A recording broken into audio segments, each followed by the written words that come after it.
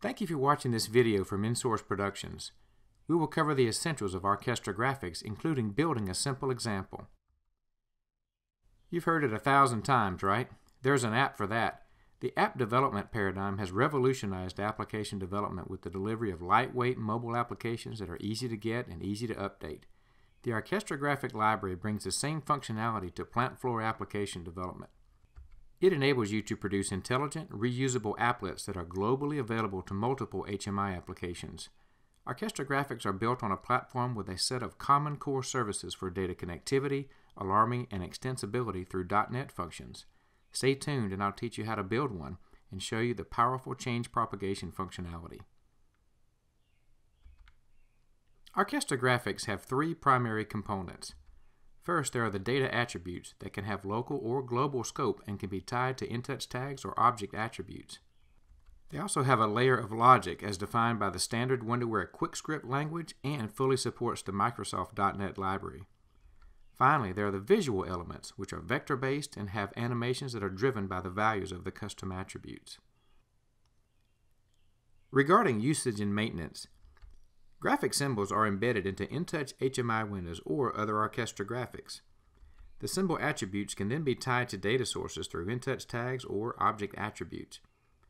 Changes to the base symbol will propagate to the instances in your InTouch applications.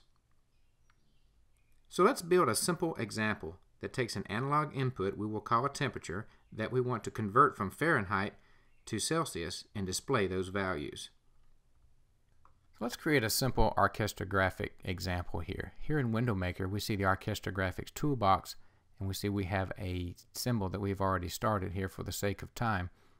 But we'll start by creating our data attributes, then we'll do our scripting, and then we'll finish our graphics. So first are the custom properties.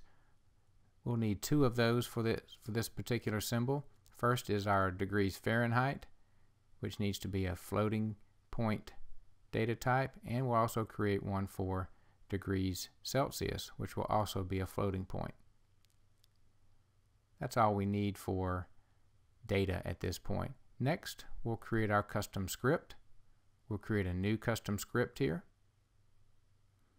The expression for this script is going to be the degrees Fahrenheit data type. Anytime that attribute changes, we want to execute the script that does a standard conversion from Fahrenheit to Celsius. Now we'll change our graphical elements here. This standard ArchestrA symbol, we want to change its PV to display the Fahrenheit. And we'll also change the type of symbol this is from a flow to a temperature. And we'll do the same thing for the degrees Celsius.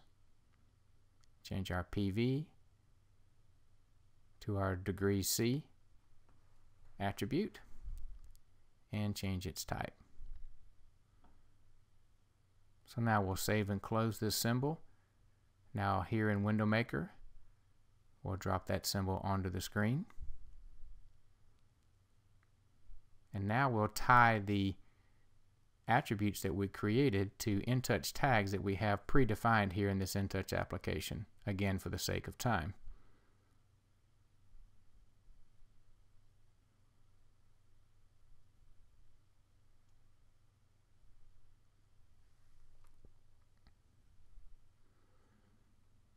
We'll also add an ArchestrA Graphic here, a slider, so that we can simulate the degrees Fahrenheit changing. So we'll change the value of this slider again to our InTouch tag for degrees Fahrenheit. So that's all we really need to do in order to test this out. Go to Runtime, and as we change our Fahrenheit temperature, we see that our Celsius temperature is changing as well, but we want to make sure that we're getting the right data, that the conversion formula is correct.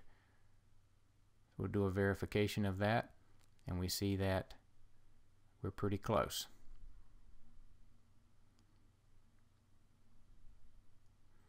So now we want to look at the change propagation features of ArchestrA symbols. To do that, we'll make a couple of duplications of this object. here, and they could be in different InTouch windows if you like. We'll edit the symbol, and we'll make a small change to this symbol. This will be just a graphical element that we can easily see. It could be anything about the symbol that you want to change, like scripting and so forth. We'll make that change, and we'll go ahead to runtime, and we see that those changes were propagated to all the instances of that ArchestrA symbol. So that concludes this brief demonstration of how to create an ArchestrA graphic. Now that you know the basics of ArchestrA Graphics, you can get started in the application server environment. And if you want detailed training on ArchestrA Graphics and other application development techniques, you should take this InSource training course. If you're using InTouch standalone, you can use the ArchestrA Graphics library in Window Maker beginning with the release of the 2014 R2 version. This training course covers InTouch development functions, including the usage of ArchestrA Graphics in a standalone architecture. You can see our training schedule and register here on the InSource.Solutions website. Thank you for watching this InSource video. You can find out more about InSource offerings at InSource.Solutions, and you can find helpful articles, tech notes, and more videos like this one on the InSource Knowledge Center. Just go to InSource.Solutions or search for InSource Knowledge Center. If you would like to download the ArchestrA Graphics sample you saw here, you will see it as an attachment to this Knowledge Center article. You can also search for the keyword anatomy on the Knowledge Center.